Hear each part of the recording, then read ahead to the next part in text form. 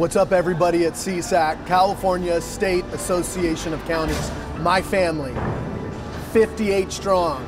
South, north, east, west, Central Valley, coastlines, high mountains, Sierra Nevadas, all of it. I want to tell you today was a blessed day. We were able to swear in as the president of NACo, the National Association of Counties.